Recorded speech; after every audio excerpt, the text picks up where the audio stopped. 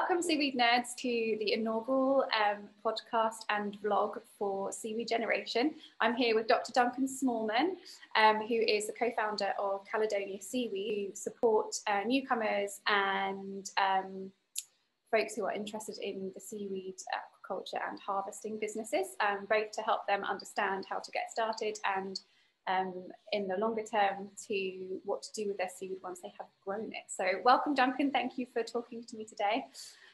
Oh, you're very welcome. Thank you for having me. Pleasure. It's all right to call you Paddy? Yes. On this?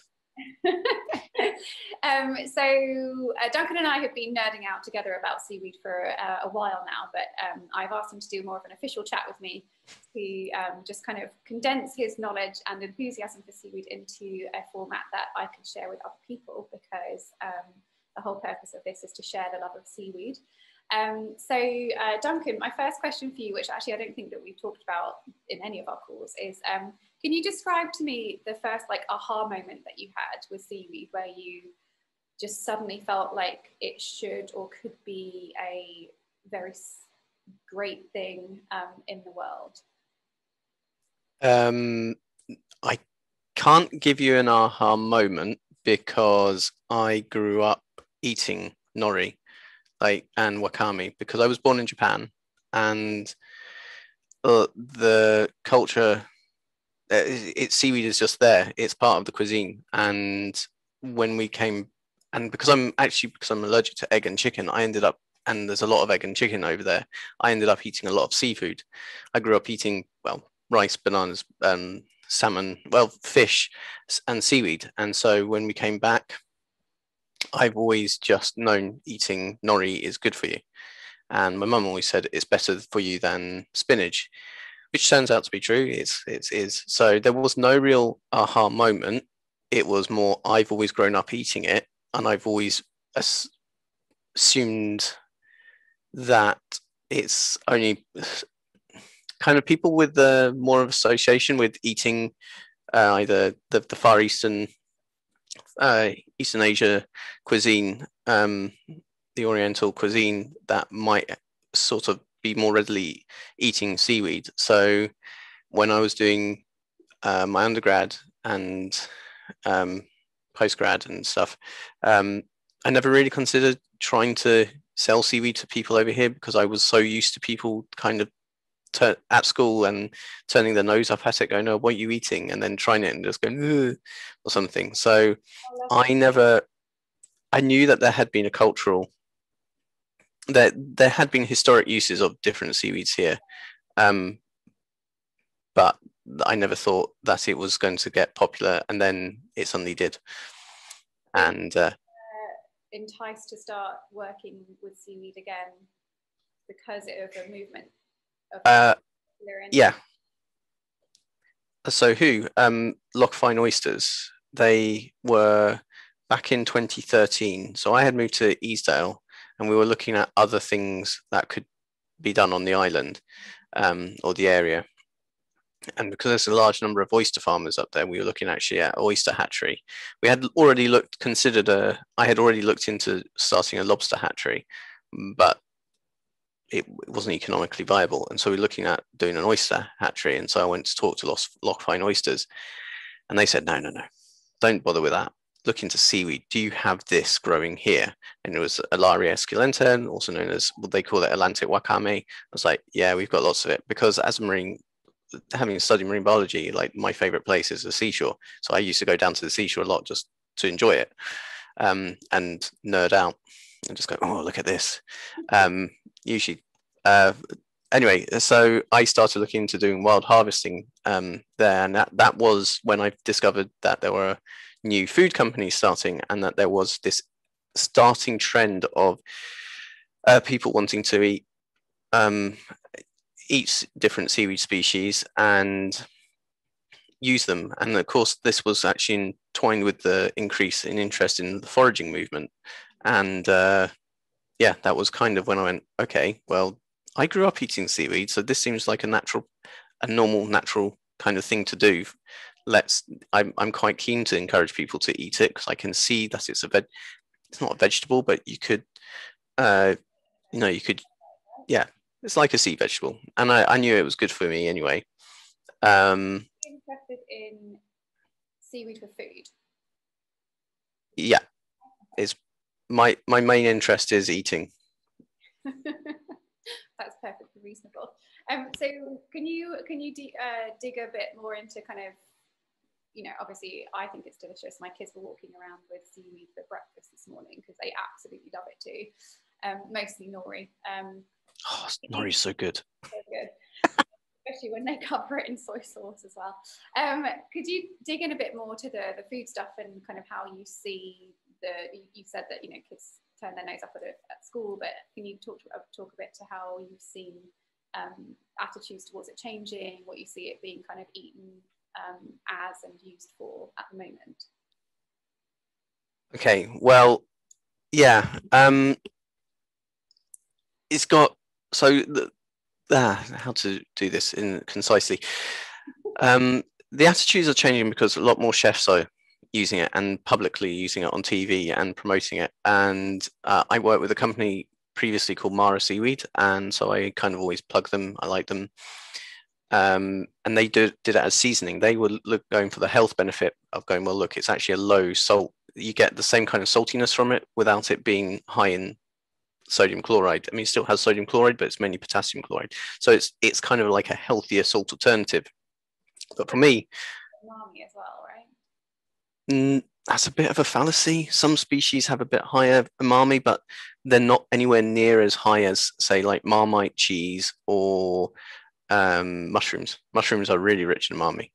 Never put mushrooms in vodka. It just becomes an intense flavor. Some seaweeds do have a bit more umami, but it's meant to be a bit of a, though it was identified in some of the Far Eastern species, it's not necessarily true for all seaweeds.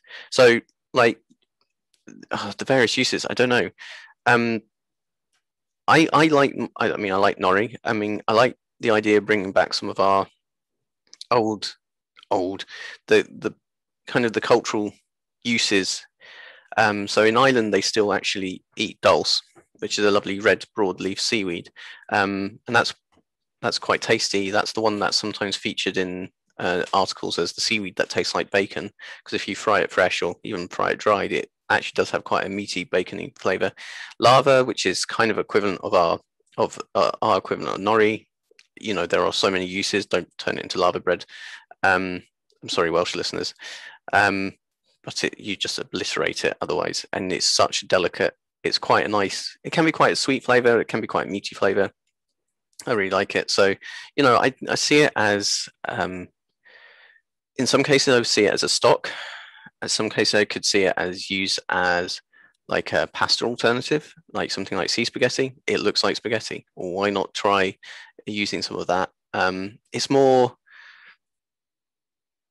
there are different seaweeds around the coast, and you could potentially use it as more of a local food source. So you're not necessarily having to import everything. And so they are seasonal. They have that seasonality. They do have different vitamins. They do have different proteins, but they all have different flavors as well. So that's what I kind of see it as. It's just adding a wee bit of something different. Yeah, I think I found, so I've been making a bit of a concerted effort to cook with it and use it all the time. And honestly, the best thing I have found to do with it is, well, two things. I've got a salt shaker that I've transformed into a seaweed shaker. Much to my husband's chagrin, because every time he picks up something wanting salt, he picks up the seaweed one, but he'll get used to it eventually. And the other thing I found it really useful for is if you're trying to make a sauce, popping it in a sauce, it has a really, really amazing thickening effect. So you don't need to wait for ages for things to boil down, because the seaweed is going to release probably alginates, I think, and make that sauce a bit thicker without you needing to kind of really reduce and make it almost nothing to get the thickness that you need. So the texture ends up being really, really, really good. What do you use it for at home? At the moment, I am mainly just adding it as I've got quite a tub that I got from Mara, and it sounds like I'm selling them, but I've got this tub of their applewood smoked dulse, and every time I cook, just a bit goes in, just a wee bit. I mean, the other thing that has been promoted for quite a few of the species is the iodine content, because generally we suffer as a population from iodine deficiency, and iodine is really important, especially in the brain development for children. So having some of it in, so at the moment I mainly use dulse, and I mainly use it instead of adding salt or anything, but I use it just so it adds a bit of a meaty edge to it. When I have my own blades dried, I could show you the cupboard. I've got a whole top shelf cupboard. So I use. A picture of it. It's a mess.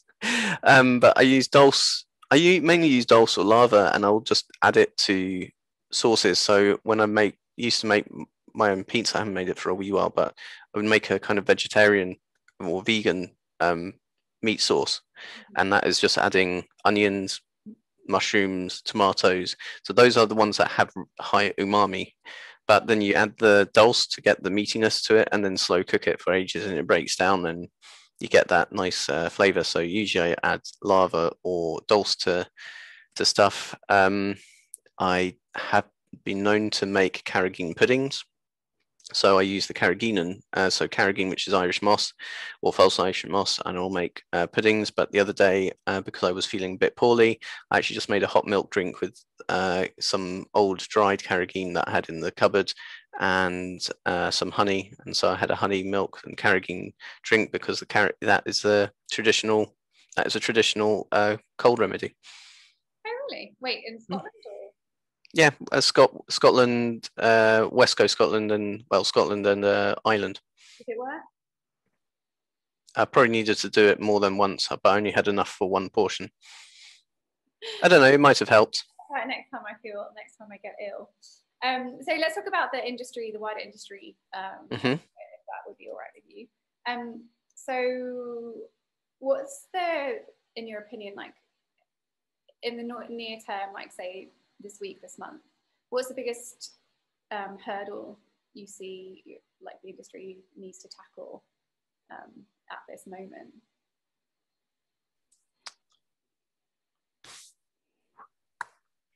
Oh, I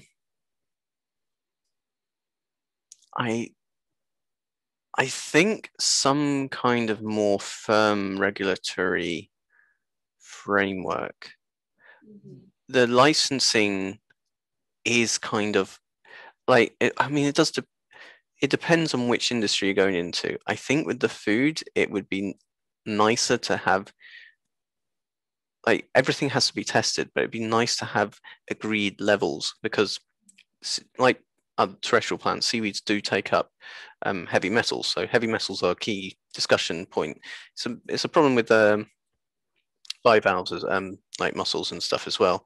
But the key one with seaweeds is always the heavy metals, and there aren't any kind of accepted standards for that quite. I mean, there are some, but they're more guidelines rather than necessarily set standards. So we kind of been working on what the French do, and even the EU, it's not a uniform set standard. So I think that the licensing is kind of fine, but it's not quite fit for purpose, because it's not quite it's based on, in Scotland, it's based on mussel farms mainly, and with a bit of fish farms, whereas that's not quite adequate really in some ways, and it takes a wee while. People don't really understand seaweed farms, and part of the licensing approach is going, what are going to be the impacts? And so when you do public consultations on it, there's a lot of misinformation or unknowns, and so I think a bit more regulatory framework support of actually what you need to include in your plan, what is actually essentially necessary for a license application, and what is like a bit more optional. And that's in that it would be for using it as a food. The testing is more for food, but for the actual just putting in the farm, I think also maybe having greater intermediary sort of optional steps, because there's companies that are using extract from seaweeds, and then there are people who are growing the seaweed, but then there aren't many things in the middle where it's like, okay, we can process and we can do this to this seaweed, or because not every grower and farmer is going to be able to, say, run a extraction for, say, alginate, or dry it and then grind it for food or whatever. So not every grower is going to be wanting to necessarily develop their own products. They will, but sometimes they'll have excess. And then not every, and the things at the moment, a lot of people are using seaweed, but there isn't the supply quite yet. So there's people wanting the seaweed, but the growers are like, well, who am I selling it to? And the people developing a product aren't quite at the stage of buying large quantities.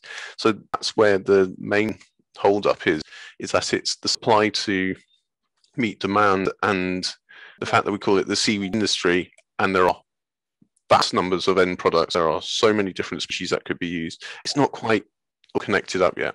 Right. It's a jigsaw puzzle that's getting there, but without the final picture to see it. So I think it would be fair to say, probably from both of our experiences, that the seaweed industry is in its very early stages, especially, well, in Europe for sure. In Asia, it's more developed though, right? Yeah, Asia is it's well developed and well established, and it just is. Norway are in the lead in Europe. The UK are languishing, and we've got a coastline that is fantastic. We are behind France, Denmark, Norway, Ireland, potentially even Germany. They've got quite a good tank-based cultivation in some places. They've got companies that are well established and coming over here asking for seaweed.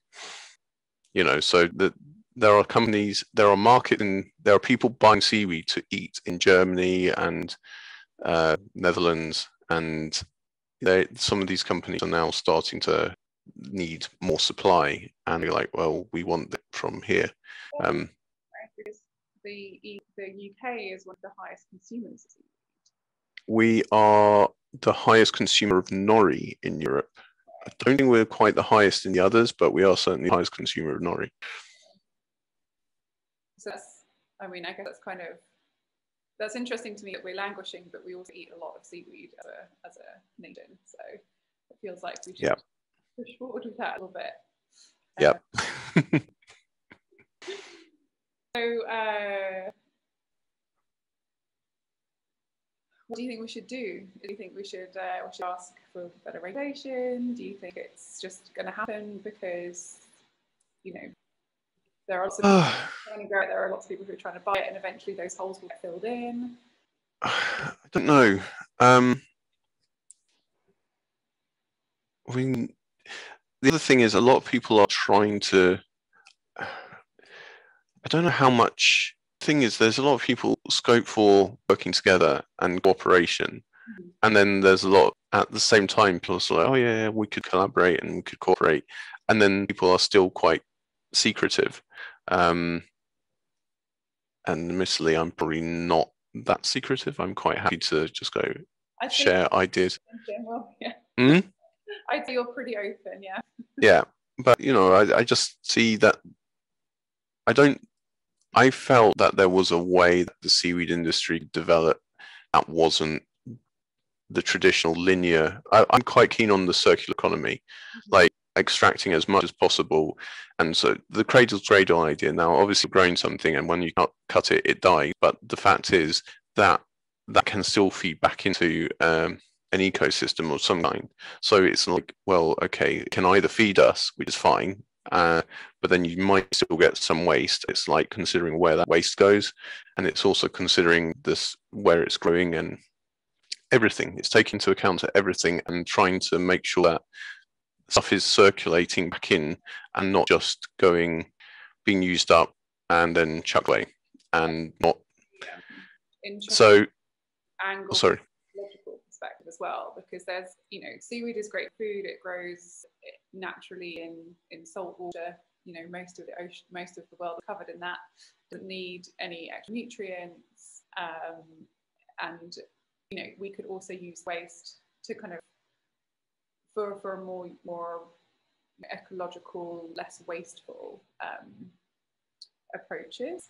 So I wonder if one of the things that really excites me about the seaweed industry, and this may turn out to be absolutely untrue, is that there's potential here to grow it in a way that's great for a whole bunch of people, that helps the environment, doesn't hurt it, and can be very efficient in terms of the different uses that it can have and what we do with it along the way. Have you seen much evidence of the ecological impacts that like a seaweed farm can have? Is there? I have not, honestly. Oh, hang on. That's a bit of like working on a really interesting intertidal project, and just put in some small test structures, mainly to test the materials. It's kind of a material testing, but seeing if what kind of aiming to grow currently don't have a hatchery for, and so seeing if we can wild seed with wild seeds on these structures. And the initial surveys came back as no negative impact on biodiversity, which is wonderful. But what we actually saw was a change in abundance of a few species, especially the mobile species. So we saw an increase in periwinkles, so little sea snails. Their numbers increase, and it's quite a complicated picture, but it just means that a lot more grazers came into a certain area. So grazers are what you call secondary producers, and they are generally, so your seaweed is like your grass, and your grazers are like the snails in this case are more like your sheep or something, but all habits, and they are the basis of rest of the food webs and food chains. So that's quite exciting. Other farms, as far as I know, some of the research has generally showed that kelp farms they haven't done it on the massive kelp farms yet, but they've shown that there's no environmental kind of ecological negative impact. Weirdly, in Sweden, they found that there was a weird cultural negative impact, which I'm not totally sure. Yeah, I can't remember what the final reading of that was. It was generally, overall, it was a positive. The seaweed farm was a positive, but there was a social or cultural negative impact, and I'm not totally sure what that was, and it seemed a bit weird. So, yeah, interesting. So I would say that there are ways to do it that I think probably are better than others. This is the crux. There's a lot of talk of basically to make it worthwhile, you need to do mega farms. You need to really huge farms, which might sort of then start watching the seaweed industry go down the route of the salmon farming industry, which is what we kind of want to avoid. I can only really speak for Scotland. There is sometimes a bit of it feeling that what they're waiting for is, because there are big companies out there already doing seaweed farming, or international companies, because we're far behind. There are companies from obviously China, even Canada, and now sort of looking at Norway. And so there is a bit of a feeling that they're kind of waiting for someone to come in with all the monies and set up the farms, and so they can say, oh, look, we've got the industry growing. Because sometimes Scotland has historically not necessarily been brilliant at starting an industry. It's just the wind farm industry sort of was doing well. It's one of the rare success stories, but it's not brilliantly a success story, because it's still a lot of, this is going to make me sound really bad, but there's a lot of foreign investment. But it'd be more, it's like, it'd be nice if it was more sometimes homegrown companies as well doing stuff, because sometimes if it's an overseas company coming in, some of that, I know it comes down to money, but some of that money is not then getting recircled back into the places that it needs to. And that's the problem with salmon farming, is sometimes you got the salmon farm, but then though it's providing jobs, that money is not necessarily going into the communities. They are doing better at it, and they are trying to do better at it, but initially it's not necessarily just the social licensing aspect of it, which is what people are now focusing on, and the more social acceptance of having some farm or something is more than just going, well, does it create jobs? And look, it's more going, well, okay, what else does it bring to the community rather than just jobs? Can you also then say you're going to be actively part of the community? Does it mean that it's supporting other activities and stuff like that? Anyway, sorry, that's me rambling on. So I think it feels like an enormous opportunity. I know, you know, the two of us are both convinced of this. But as a very, very new industry, especially to the UK, and honestly, I think that Scotland is far ahead of the rest of the UK in terms of the number of farms, the research that's happening there, how it is to get a license. But I think this feels like a big opportunity, and I agree with you that it would be nice for that to be something that is beneficial to the UK as much as it can be.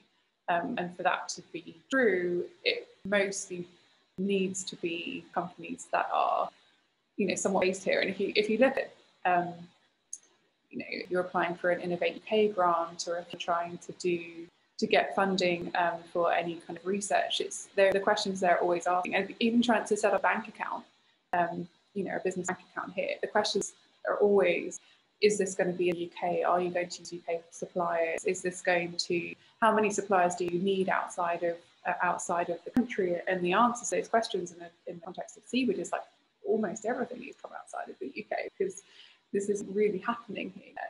So, you know, I think it's a huge opportunity, and I would be really sad to see the UK miss out on innovating in this space when the opportunity is still here. It's still very, very, very early for the EU and anywhere outside of Asia, really, in this industry.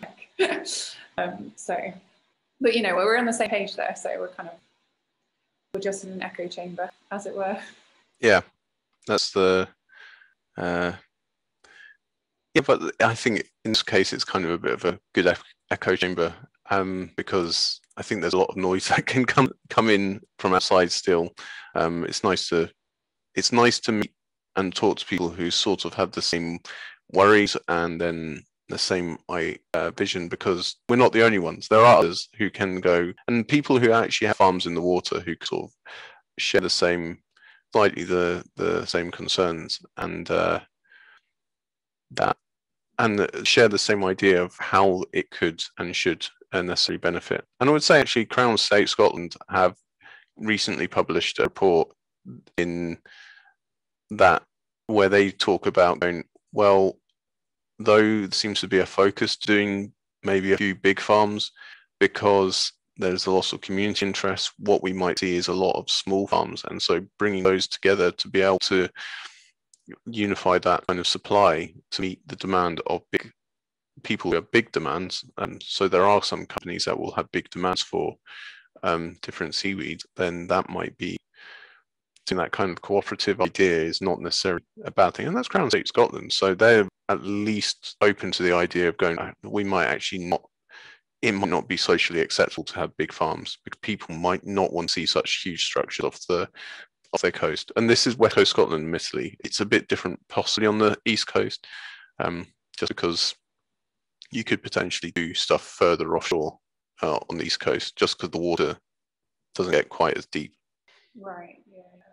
I mean, I think, and I don't know if you agree with me on this one, we've talked about food. I agree that there's a lot of potential for a food market that doesn't need enormous farms. It could have lots of smaller players, and the amount of money that they could make from that market would be, should be more than enough for it to make sense for them. I think if you're thinking about other uses of seaweed, because we've talked about food mostly, but seaweed can also be used for creating packaging. It could be used as a biofuel if you get it right. It could be used as animal feed. It can be used as soil fertilizer.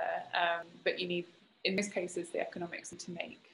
You probably do need to be done at scale, because the price that people will pay for biogas is quite low. The price that people will pay for animal feed is slightly less low, but less certainly than human food.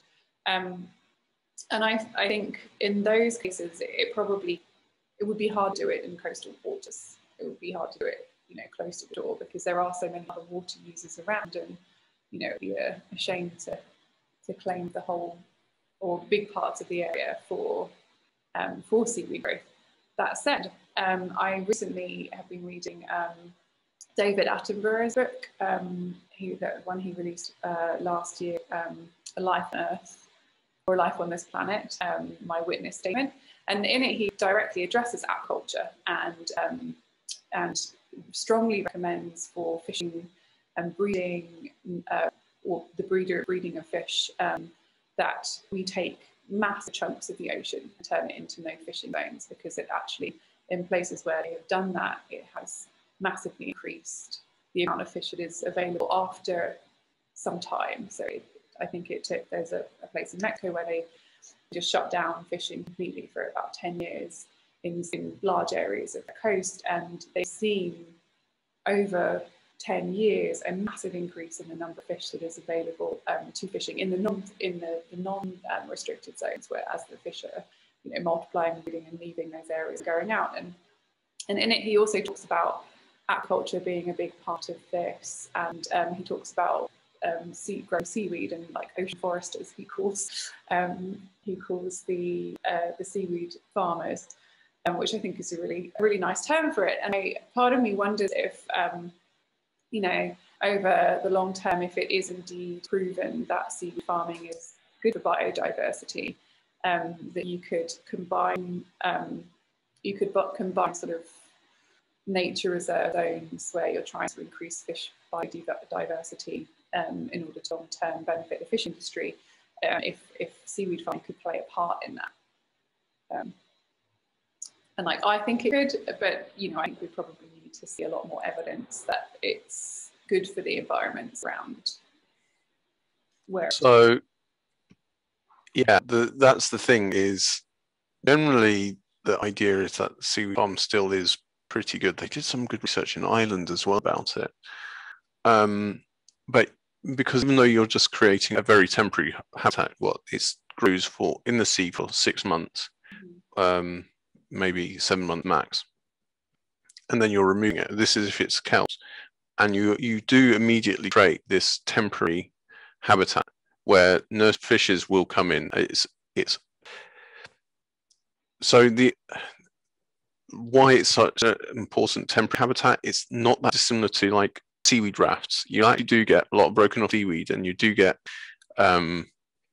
this is so important. It's weirdly, people don't always think about it, but you do get quite a lot of seaweed floating around in the water, and it's usually egg rack, but you get these rafts and maybe logs and twigs, and now marine litter, sadly, but floating around. These like shadowed rafts are really important little nursery grounds and like little shelters, because it stops stuff necessarily being able to hunt easily coming up underneath, and it's like a little hideout, so nothing can get small fish. And what they have found in some sometimes commonly caught in some seaweed farms are juvenile lump suckers, and if you ever really want to see a cute fish, a baby lumpfish is actually really adorable. It's just like a little ball of chub. It's so cute. It's like little cute and chubby, and they just eat all the time. They're wonderful. Yeah, lump suckers are wonderful. Interesting. Anyway, so now this is where actually licensing and regulation might need to be not quite flexible. So I know you and I have recently been interested and having a fun time looking at how it's done in England, and we know that the regulation there is really far behind. It is not suited for doing seaweed farming. In Scotland, we're starting to try and challenge them with integrated multi-trophic aquaculture, which is simply put, IMTA is growing more than one species together. So it's usually like something like fish, bivalves, and seaweed, or just bivalves, mussels, and seaweed, or fish and seaweed, or fish, mussel, seaweed, and anything like that is known as IMTA, and it just means that you've got different things growing together. That one's like a carnivore, and one's just a grass, and one's a filter feeder or something. Anyway, so there's been a lot of work of that in Canada, but we're starting to see the interest in it over here. And so the other thing about the licensing operation is generally they ask you if you're going to remove what your methods are, and no one's really has the idea whether there'll be regulators would be necessarily happy if you left something in the water for a bit. So a line, like I kind of like the idea of calling it a seaweed hedge. Now this is I will confess this is my idea, but it's basically a seaweed hedge. So we know how important hedgerows are in our around crops in terms of supporting local biodiversity and local animals. Now, if you just created a line that you just left in the water, just to act as a permanent little reservoir, because don't forget you grow something in the water and then you're removing a habitat. You don't know whether that is necessarily a bad thing. In the short term, it seems quite a good thing because you still get the biodiversity. But at the same time, in the long run, is that necessarily a good thing or is that necessarily a bad thing? And if you just left something in the water for a bit, isn't that going to be a good thing? Because you're just creating that extra habitat that might have been damaged and lost elsewhere. The other thing, which is just what I've just thought, and when you're talking, is about fisheries, is that when you apply for a license, you're always applying for an area that is bigger than you're actually going to farm. So you go for the Crown Estate lease in the UK, and that is usually a really big area compared to the actual area that you're going to of water surface that you're going to farm. So you apply for the lease for a bigger area and you farm within that, and it's usually up to a certain size. But if you have this area, why not? There is a chance in seaweed farming you're going to have to fallow it, just like in agriculture or in fish farming, because you're going to start seeing disease build up.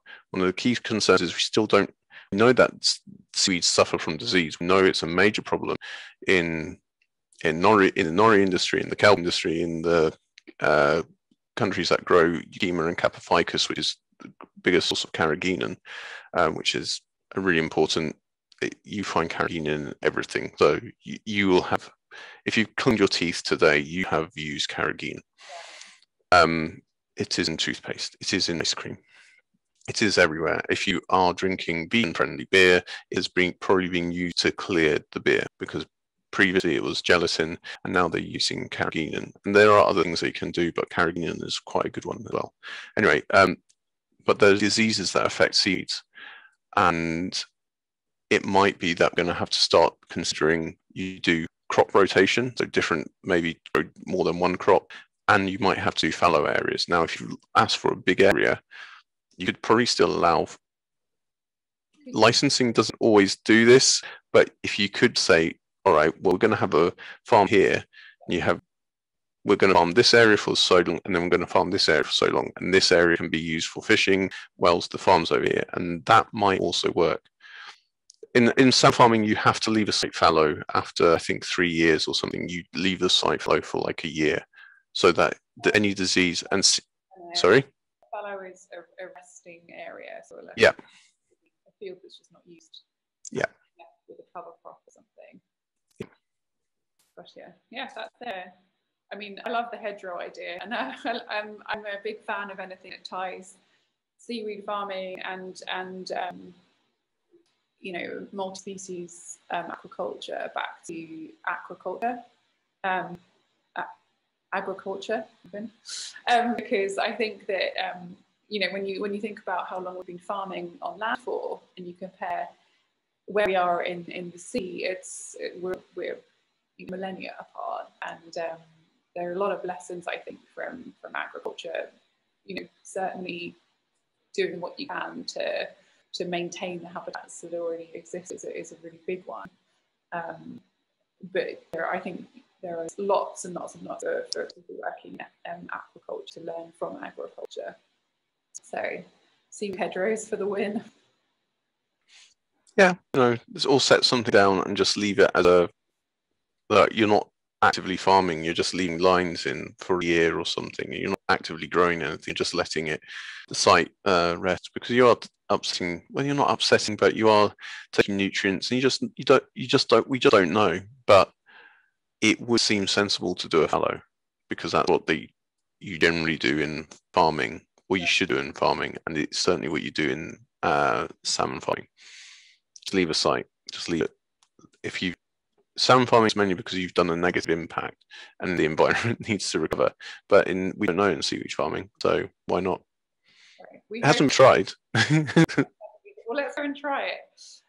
Amazing. Well, thank you so much. On that note, I think we're just about running out of time. So it's been fascinating to chat to you as ever. I hope that anyone watching or listening to this has found it equally interesting. If anyone wants to get in touch, there is a contact form on the website, and I'd love to hear from anyone. If anyone has any questions, for me or for Duncan, please feel free to reach out. Have a lovely day, everyone. Thank you.